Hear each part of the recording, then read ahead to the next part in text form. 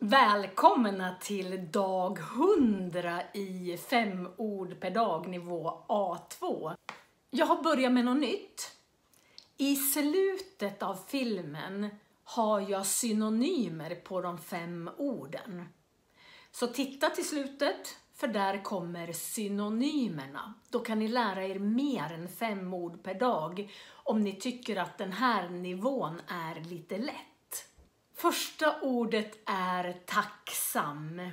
För jag är jättetacksam att ni lär er svenska med mig. Tacksam är ett adjektiv. Vid en ord säger man tacksam. En tacksam mamma. På ett ord säger man tacksamt. Ett tacksamt jobb. I plural säger man tacksamma. Tacksamma människor. Adverbet är detsamma som ett ord, tacksamt. Hon hjälper tacksamt till. Om man ska komparera tacksam så säger man tacksam, tacksammare och tacksammast. En besökare, singular, obestämd form. Besökaren, singular, bestämd form. Besökare, plural, obestämd form. Besökarna, plural, bestämd form. Dela, grundform. Jag delar, presens. Jag delade, preteritum. Jag har delat, perfekt. Jag hade delat, plusskvamperfekt. Jag ska dela, futurum. Jag skulle dela, konditionalis. Dela, imperativ. Stolt är ett adjektiv. Vid en ord säger man stolt. En stolt mamma. Det blir samma på ett ord. Stolt. Om det är plural så säger man stolta. Stolta föräldrar. Som adverb säger man också stolt. Jag tog stolt emot det här priset.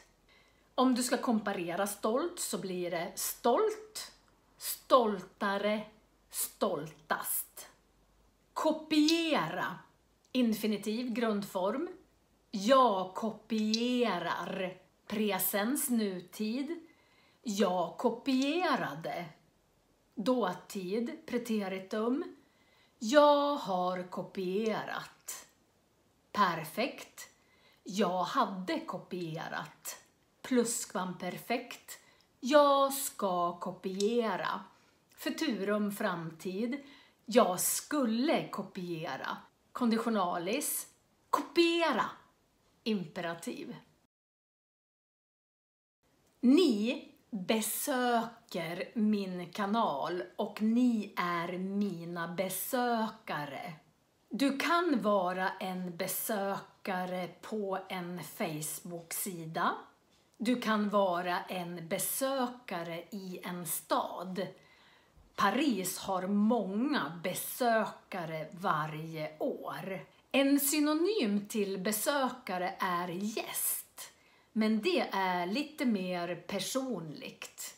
Jag ska få gäster nästa helg. Då säger jag inte att jag ska få besökare nästa helg. Man kan säga, jag ska få besök nästa helg. Dela har olika betydelser. Man kan dela en sida på nätet. Då kopierar man en länk och delar den på sin Facebook-sida. Jag delar mina YouTube-filmer i min Facebook-grupp Svenska för nyanlända. Gå gärna med där. Jag har även en Instagram som heter Svenska med Marie. Där kan ni också gå med. Man kan dela en lägenhet. När jag studerade till lärare så delade jag en lägenhet med min kompis Karin i Örebro. Man kan dela på en chokladkaka. I matematiken så kan man dela ett tal. Jag är stolt över att dela det här ögonblicket med dig. Vägen kan dela sig. Då går den liksom så här, sen delar den sig. Vägen delar sig där framme. Ta till vänster. Man kan kopiera en länk på nätet. Men man kan kopiera någons sätt att prata. Då härmar man. När ni lyssnar på mig, kopiera mitt sätt att prata. Jag tyckte att hon dansade snyggt, så jag kopierade hennes sätt att dansa. Här kommer synonymer på dagens 5 ord. Slå gärna upp dem så att du ser i vilket sammanhang de används. Synonymer till tacksam, glad, nöjd, belåten. Synonymer till besökare, person som gör besök, en besökande, en gäst, en kund, en resande. Synonymer till dela. Inom matematiken säger man dividera för dela. Man har någonting tillsammans med andra.